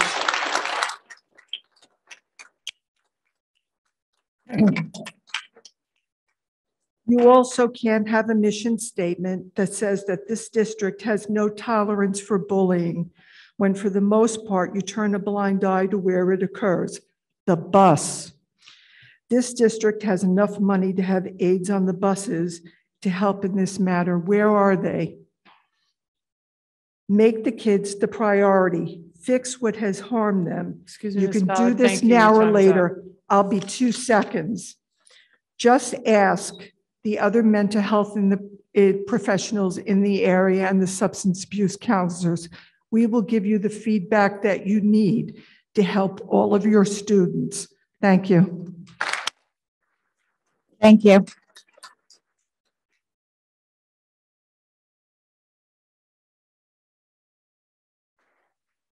Linda Marie.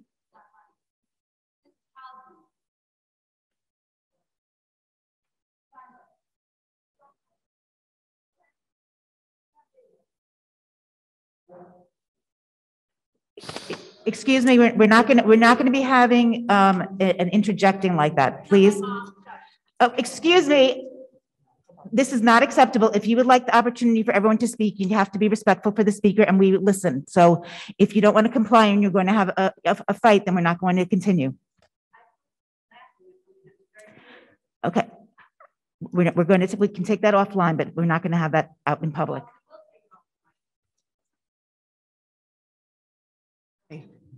I am Linda. I took business in school and I was a member of the DECA Club. I was very proud to see all the students and the awards that they won. I went to school in the town of Islip, Sachem, which is the biggest suburban high school in the whole country. My parents wanted us to move, and my mother went to college in the 70s and got a job full-time. I basically homeschooled myself. I was a latchkey kid, and I went to Comac, and I've been living in the township of Huntington on and off for the last 30 plus years. I am also anti-mask for the children because the children are our future. They're everyone's future. And I'm anti-mask for everyone, okay? I also have COPD, so it's very difficult for me. And I also wear glasses also, so I understand those problems. Now today, I want to call it a poem, but it's a prayer. And I feel that it's very pertinent with what we're speaking about here today. It's from the Sisters of Charity in Baltic, Connecticut.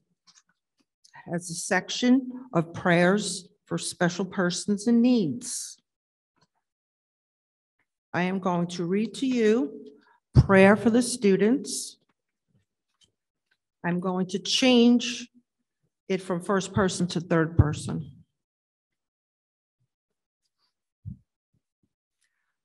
God of light and truth, thank you for giving us a mind that can know and a heart that can love. Help us to keep learning every day of our lives, for all the knowledge can lead us to you. Lead us to be aware of your presence in all things and at all times. Encourage us when our studies are difficult and when we are tempted to give up. Give us confidence when our brains seem slow to understand and the way forward is filled with struggles and challenges. Grant us the grace to fully express all the talents and gifts you have entrusted to us to explore the world you have created, certain that in your love and goodness, all will be well in our lives according to your divine plan. Amen. Thank you.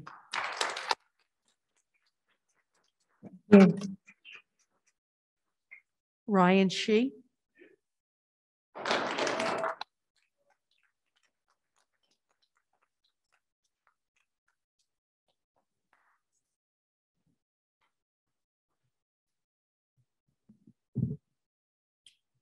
Last August, when everyone was still in the compliance will lead to the end mode, many thought I was insane for standing up here and arguing that schools should drop the mask mandate.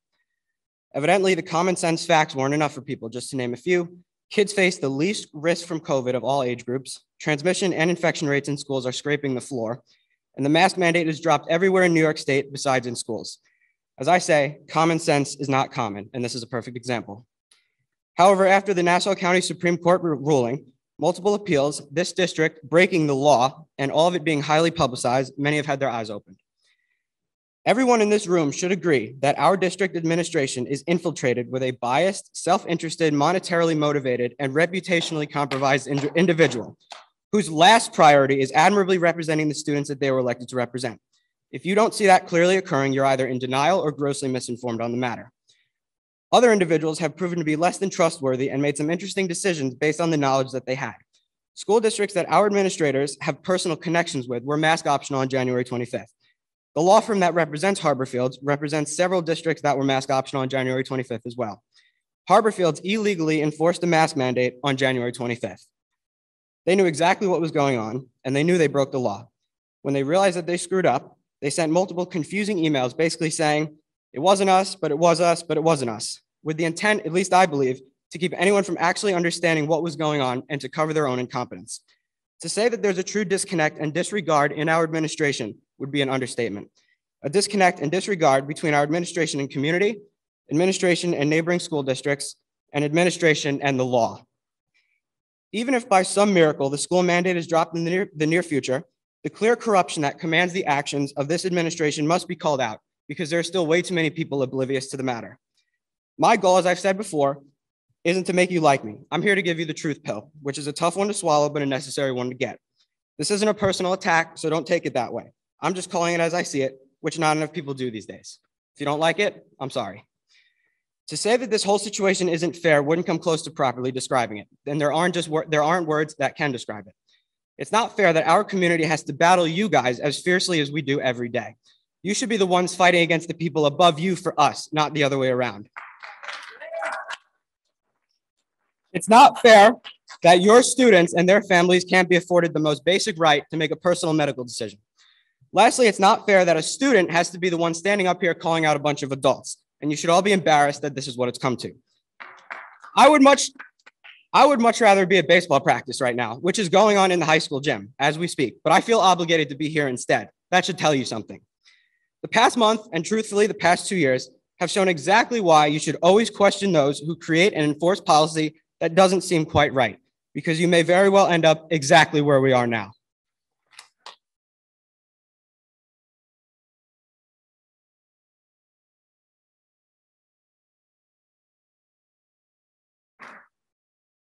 Scott Coleman.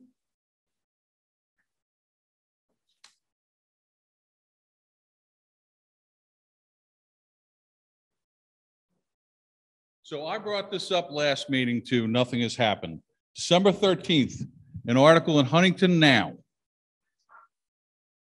Board member claimed that he was abused and accosted. Mr. Coleman, What? you know, you had a response from Dr. Manning. We cannot discuss. I don't have a response. We cannot discuss any investigations. It is a confidential matter. Wait. This happened in October. Where's the investigation? Mr. Coleman, you are not privy to that kind of information. I'm sorry. And I know that Dr. Manning has already communicated that to you. We will not be discussing an individual person nor an individual investigation. I didn't say any names. Doesn't matter. I just want to know there's racial discrimination in this room, right? That's what we're told. Someone has claimed that they were racially accosted after a meeting and that they had security take them to that person's car. What do we know about this? Once again, I'm going to just repeat to you that you are not privy to that investigation. When is this investigation going to wrap up?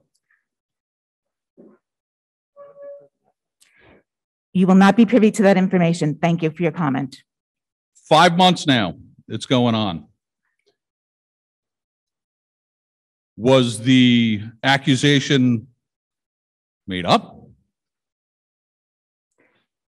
Mr. Coleman, I'm going to ask you if you want to discuss something else, you can pick a different topic for the rest of your time, but we will not be discussing that.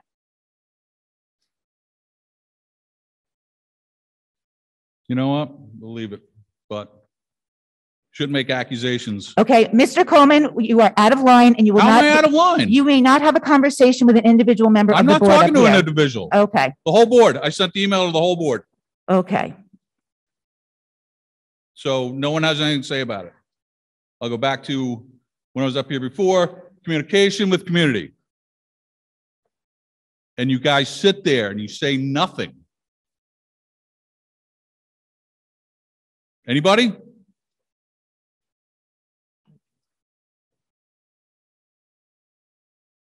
You guys are a disgrace.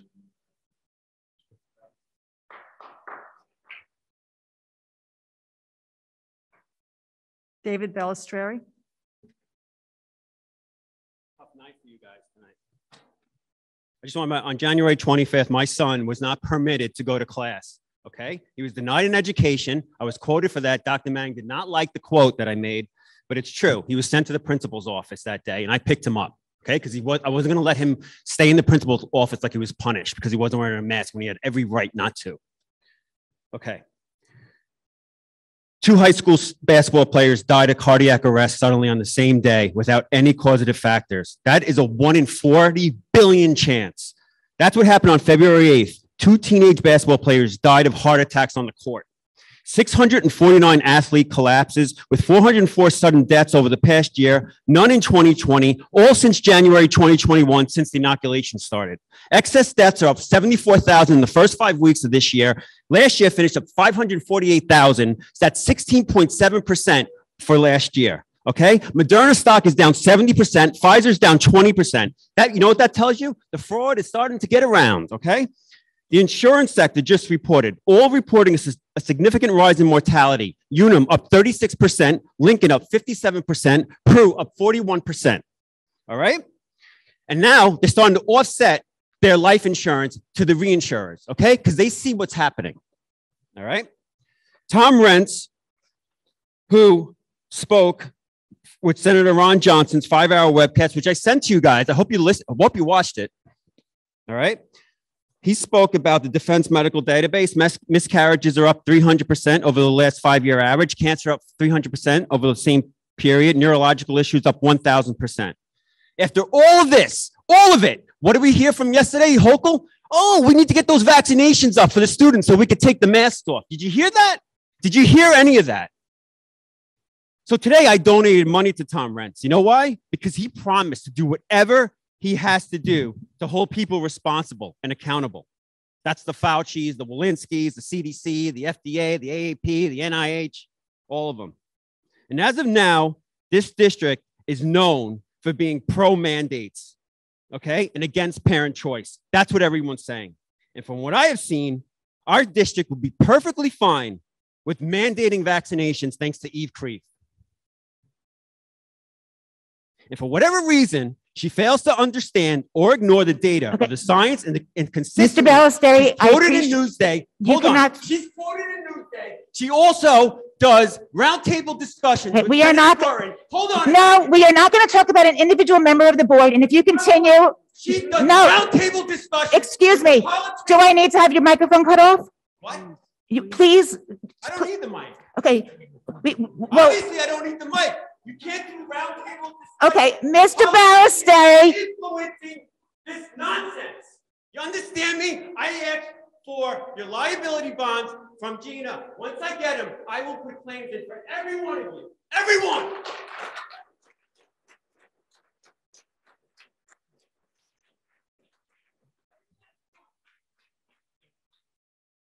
Jenny Zentner. Jenny Zentner.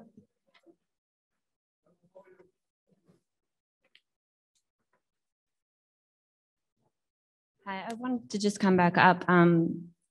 Dr. Manning, you and I have been in conversations since about January last year. When I spoke to Dr. Manning on the phone, probably because it wasn't an email, I said, I'm really concerned about the situation. I'm really concerned about the kids. I'm really concerned about the masks, about the impending vaccines coming down. And you said, you know, come to a Board of Ed meeting, but nobody goes to Board of Ed meetings, really. So you can see where we are now, because there's certainly a lot of people here tonight that really care about what's happening and are really concerned about our kids. And I don't talk about the vaccines very often because I understand that you guys don't have any control over that. However, we're asking you to advocate. I am connected to almost every school district on Long Island and now almost through New York State, not just me. All parents, we are connected with one another because we are fighting these issues. Harbor Fields is one of the very few school districts that have not voiced a single opinion, nothing to New York State. Write and advocate for the students. Again, if you need more information and you want to reach out to me, I'm very accessible. Thank you so much again for your time. Thank you, Ms. Effner.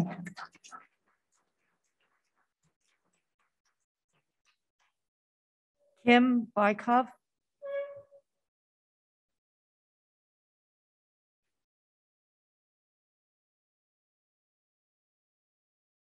To the members of the Board of Education, thank you so much, and thank you to the community. My name is Kim Bykov. I have a 5th grader at TJL. I want to just respect the fact that everyone in this room tonight is here because they are passionate. They're passionate about this community and the students. And I just want to thank the board, the members of the administration, and those in the community who've come out tonight to voice opinions on a very important issue. I also very much appreciate sharing any additional information that you have, but certainly are interested in any additional mitigation and information that the board would be able to provide to the extent that there's additional mitigation measures you may consider in the event that masks are no longer mandated. That information may include, of course, vaccination rates within our district staff, and whether there are vaccinations for our students as well. We very much appreciate your commitment to all students in the district, and I very much appreciate the opportunity to speak to you this evening. Thank you so much for your service, and thanks again for having us. Thank you.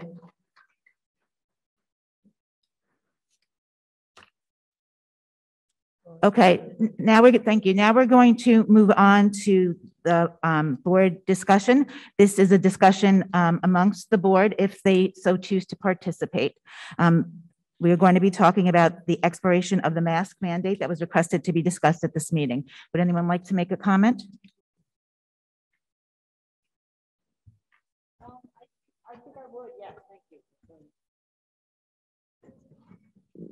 thank you. I think I would like to make a comment. I think that I want to commend the community for coming out. I do appreciate everyone's opinion on both sides of all of these difficult issues. I think the district has been pretty clear in the way they've outlined everything that's happened so far, and I fully support the way everything has gone down so far. Should this mask mandate expire, I guess when this mask mandate would expire, I would assume the same type of process, which would be that we would be considering no extra or more restrictive steps than what our reopening plan had or what the mandate then lists. And I think it's important for this conversation to be had. Thank you, Sue. I'll make a comment if I can.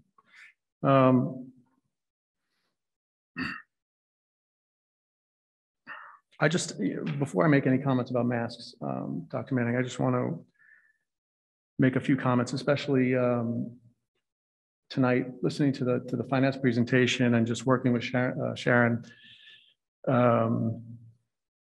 I'm very happy with the state that we're in. It's been amazing work to get us there. The work you've done to onboard our new superintendents, assistant superintendents, our new admins, has been amazing. The strategic planning work you're doing is amazing. Our capital improvement plans, as we said before, front page news in any other year. I know you have an open door. I know you work tremendously hard contacting people who call you, who email you. I know I've been on your late night key communicator meetings. I've seen the outreach to the community, and I really, really appreciate the incredible work you're doing there. And I really appreciate the staff, the support you're giving our staff and our students.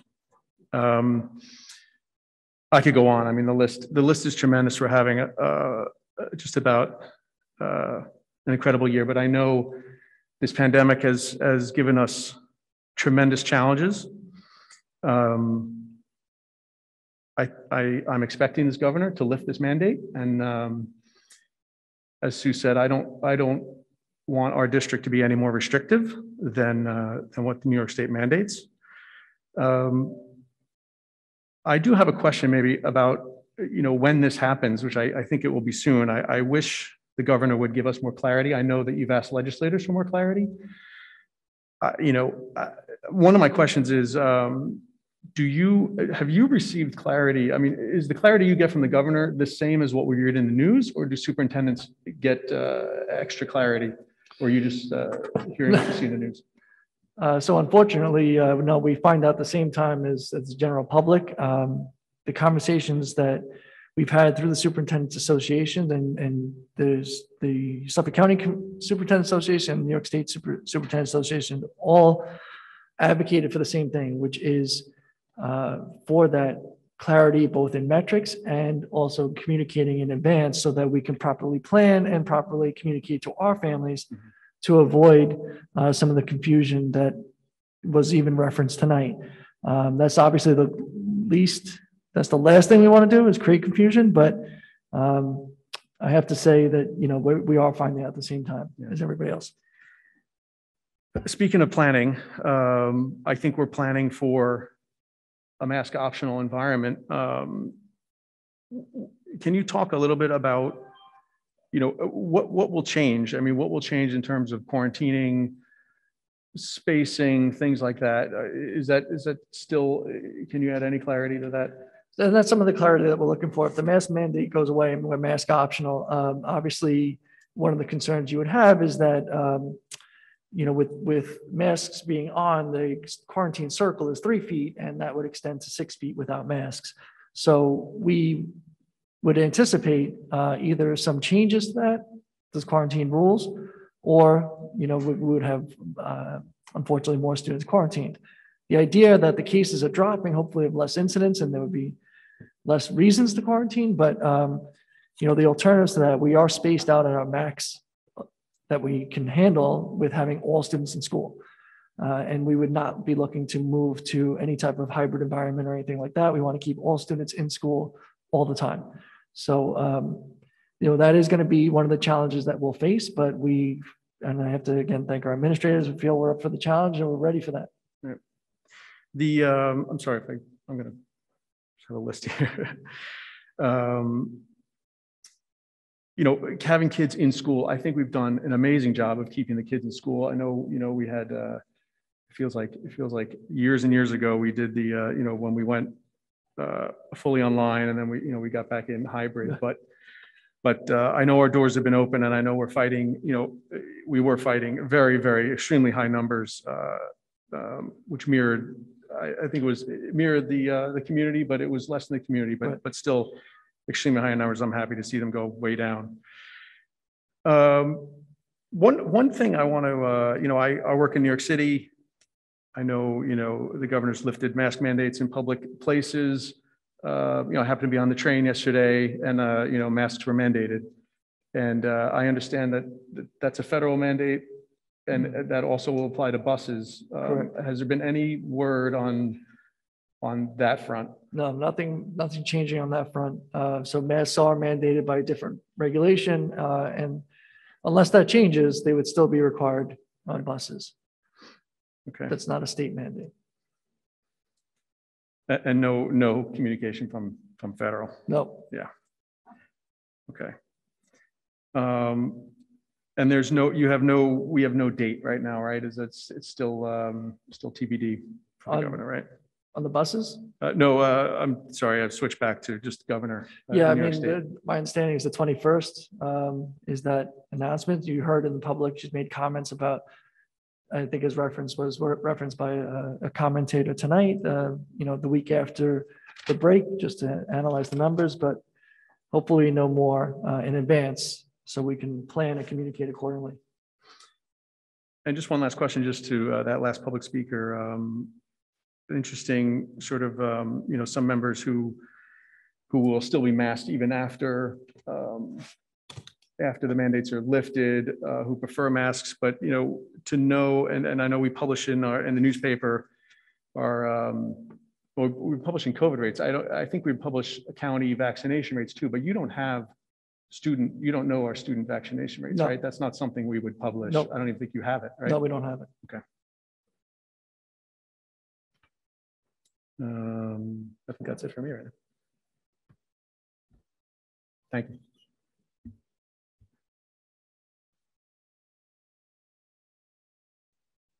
Oh, there we go. You know, I understand the community's frustration and, you know, we want these masks to come off. I understand that. I've been wearing an N95 for the last 2 years at work every single day, all day, and no one wants the mask to come off more than I do, trust me.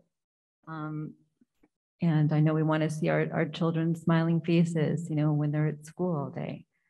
You know, but I think that our primary responsibility as a district is to keep our children safe when they're inside our schools. Right. So, Okay. Okay, listen, I would appreciate it if we could allow each person to speak. That's actually, excuse me, Mr. Coleman, you may or may not be aware, but a Board of Education meeting is for the purpose of the board to convene and discuss. It is not a community forum. That's where the distinction is. This is not a community. No, we are having a regular Board of Education meeting and the board is discussing this matter. I would ask, excuse me, I would ask for the courtesy to allow each board member to be able to speak. Thank you. so our primary responsibility should be to keep our children safe while they're inside schools. And we also want a goal of keeping our children in school, right? And be with their friends and learning and be in that supportive environment. And we know that school districts that don't have mask requirements are 3.5 times more likely to have outbreaks, which will, you know, increase the children, you know, experts. And, you know, this is what these people do, right? They study epidemiology and the transmissibility of the virus, and, you know, they weigh that with the vaccination rates. And, you know, they're going to take all of that into account and decide if it's safe for our children to be inside schools without masks, when we know that, you know, without that mitigation factor, they'll be more vulnerable. So that's what they're really going to be deciding, you know, and advising her on. And we're hopeful, you know, a lot of the public health experts that we hear from say the consistent positivity rates less than 5%, you know, given, you know, those low rates and some vaccination rates in the community should make it more safe for the children to be able to remove the mask. But, you know, I would personally wait for them to weigh in, and I think that's what the governor is doing. But, you know, I just think it's important to wait for that because, you know, we want that information because we need to protect the children, because children do get sick from COVID. Contrary to what's been stated here, meeting after meeting, children do get sick from COVID, okay? Excuse me, I'm gonna, right, so a couple of months ago during one of these meetings, we had a community member say that children weren't being hospitalized for COVID. And that very night, my husband, who's a pediatric emergency room physician at Cohen Children's Hospital, was resuscitating an 11-year-old boy with no prior medical condition whatsoever, who had MIS-C, multisystem inflammatory syndrome in children, who required cardiac support and respiratory support in the ICU. And in the month of January, they had 14 children with that condition that needed to be in the ICU, and that's a staggering number to have the same. The majority of the children. This is not a back and forth, but the majority of the children that have been hospitalized with MIS-C and across the country during the last wave were not vaccinated. No. So to go on. In addition to the dozens of children that they've had to resuscitate because of MIS-C in the course of the pandemic, many of whom have no underlying illness whatsoever, there have been 1,238 deaths in children from the pandemic. All right, and that number is staggering to any pediatrician who hears that number. No, that's not false, sir. So 1,238 children, according to the CDC, have died from COVID. Okay. Yes. And, you know, that represents 0.01%, right, of all infections, and that number might not seem very high, but I would imagine that every parent of those 1,238 children really don't care about statistics, right? So, you know, that's not a number that we've seen in my years of practice or in recent history in this country of children dying from infectious diseases. That's just not something that we see in this country, all right? And we need to do everything we can to prevent that from happening. You know, in addition to the deaths, you know, we've had tens of thousands of children require hospitalization for COVID during the course of the pandemic. 6,500 children have developed that multisystem inflammatory syndrome in children that affects every organ in their body, that invariably leads to ICU admission and is a very, very serious condition. 1 in 7 children develop long COVID symptoms, suffering cardiac and respiratory symptoms, you know, for months after their diagnosis, neurological symptoms. And a recent study found that, you know, children who've had COVID infection are at increased risk for developing diabetes. There's just so much we don't know about, we know a lot about the short and long-term effects of COVID, but there's so much that we don't know. And that's what concerns us as pediatricians. So, you know, again, I'm really heartened that the numbers are coming down, and I do hope that the mask can safely come off soon, but I think we have to wait for the public health experts to understand whether the 78.3% vaccination rate in the entire population of Suffolk County will provide enough of a cushion along with those low positivity rates to protect the children that are unvaccinated, because 22% of 5 to 11-year-olds have been vaccinated and 60% of 12 to 17-year-olds. So they're not protected at this time. But you know, the vaccination rates of the rest of the population, low positivity rates, might make it safe enough for the mask to come off. But you know, again, those are decisions that should be guided by the experts in that field. And I would just say, moving forward, you know, as we move on and the expected, you know, removal of the mask or when masks become optional, that we just approach the situation as a community and as a district with grace and compassion and understanding, because there will be some children in school that will need to wear masks because they are immunocompromised, because they have a family member that's immunocompromised, that they've lost a family member, you know, that they're going to want to wear masks, and they'll need to protect themselves. And I'm a little concerned because we're going to have, you know, young children who might be at risk, whose parents want them to wear masks in school, who are going to be left to their own. You know, we shouldn't leave it up to a 7-year-old to be responsible for their own health, right? And we can't really have teachers policing in the classrooms, you know, that these children wear their masks when they really need to for their own health. And it concerns me that middle schoolers and high schoolers who might want to wear masks either because they want to protect their health or because they need to protect their health and their health of their families, that they'll feel peer pressure if other children aren't wearing masks, and they might not wear it when they really need to for their health and to protect their family. So I just hope that we can create a culture, you know, where you know, mask wearing is, you know, is understood and treated as something that we're doing to protect each other, and the children understanding that some children need to wear masks, and you know, wearing them if they're tolerated, and you know, just to really truly be a Harborfields family and come together and support each other. So again, my point's just being, listen to the experts in public health to protect our children from COVID, which can be very serious in children, and support the vulnerable members of our community who will need to continue masking.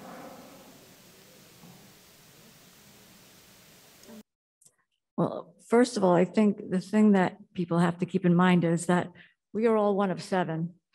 So we come together and, you know, we have discussions, and then we come out and we try to present one voice.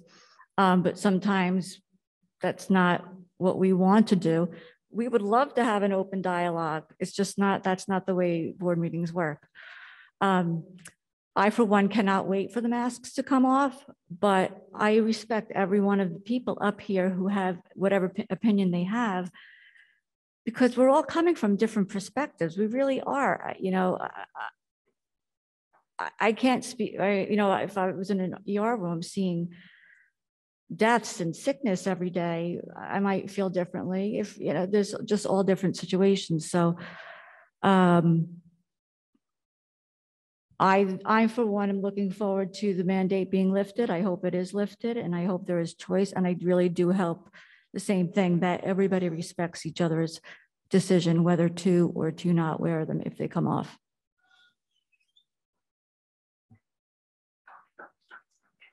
Thank you, Colin.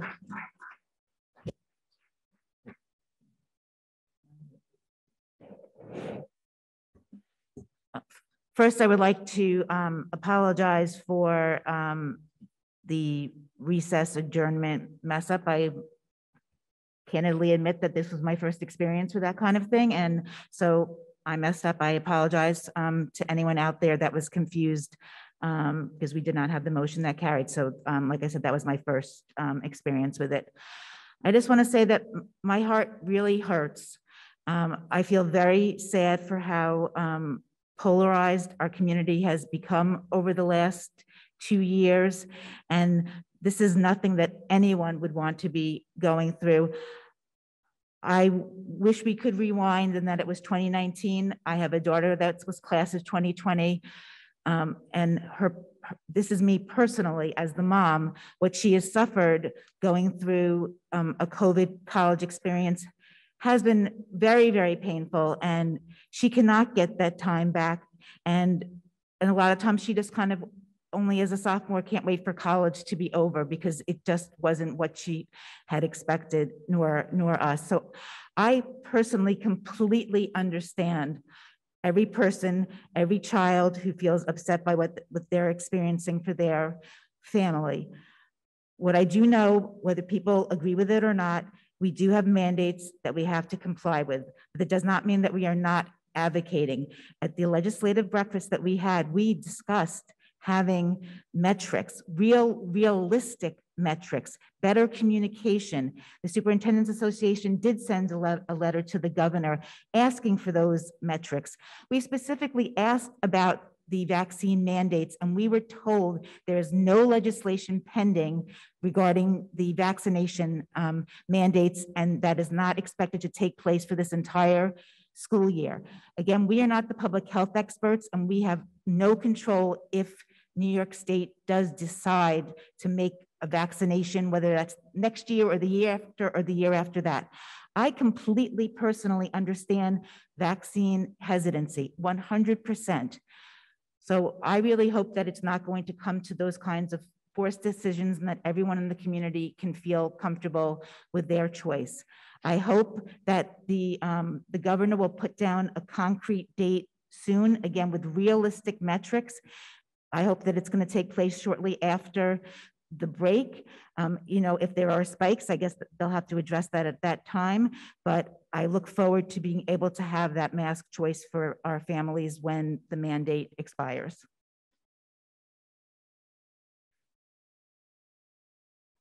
With that, I would like to make a motion for real to adjourn.